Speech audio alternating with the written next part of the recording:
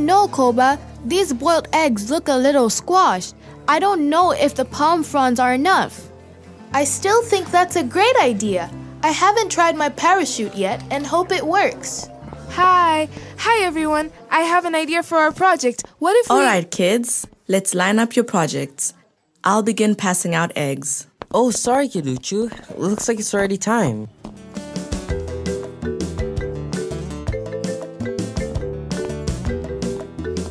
All right, great job. Now we're ready to get started and try our inventions.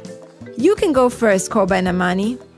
Wait, can we put something clean, like plastic containers maybe, under each person's invention, just in case the egg breaks? That way it won't go to waste. Great idea, Amani.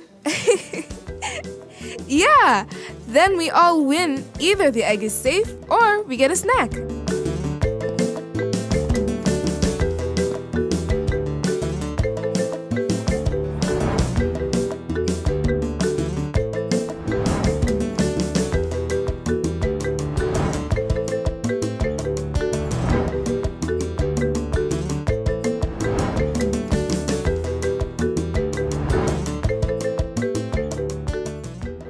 Oh, man.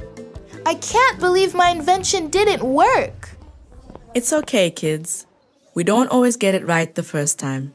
Sometimes we succeed, and sometimes we fail. It's all a part of learning. You all have one more chance to use what you learned from your first try to help you make changes. Team, Miss Susan is right. This gives us a chance to use my idea. Okay, Kiduchu. Yeah, let's hear it. Remember the pilot's instructions? She told us that we can use resources inside and outside the classroom. And what resource do we have in both spaces? Each other. Just like Koba and Amani work together. My mom told me that sometimes she would take different ideas from different moms to make sure she did the best possible job for me. Let's do the same. We can combine our inventions. Great idea.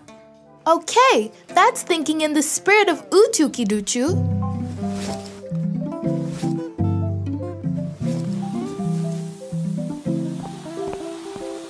Nice teamwork, kids.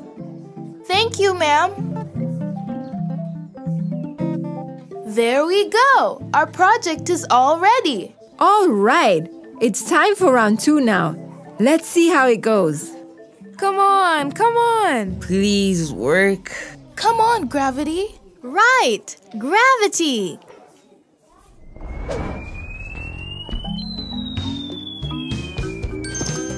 Yeah. Yay! We did it! Great job, everyone.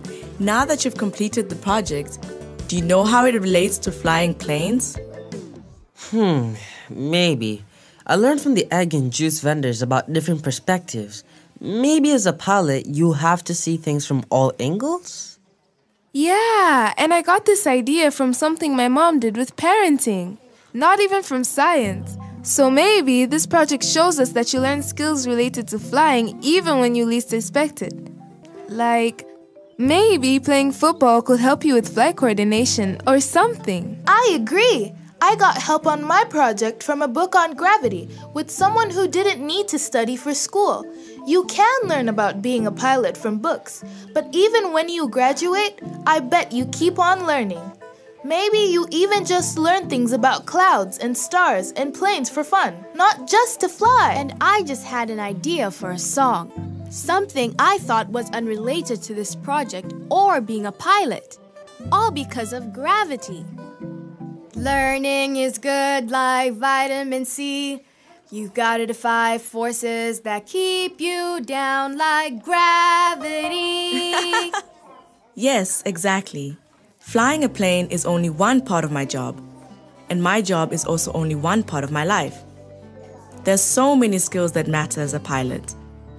Collaboration with air traffic control, how to communicate and work together with other pilots, problem solving, and living and learning for the rest of my life. I needed school for the basic skills of reading, writing, and math, and then had to continuously learn from my friends, family, co-workers, and on my own to learn what I didn't know. My field is continuously changing, so I'm constantly updating my knowledge. Aha! Susan and you all bring up so many good points.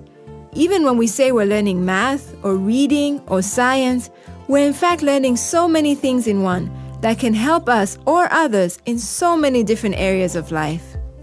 And that's why learning leads to Utu, because it also makes us remember to always be grateful to all things and people that help us learn, like what we did through this project. Ha! This is why I love school! Did you like this video and want to watch more? Yeah! Subscribe to get exclusive access to premium content and more. Only in the Ubongo Playroom. Free for download today. The only place you can watch, sing, read, play, and learn with all your favorite Ubongo characters.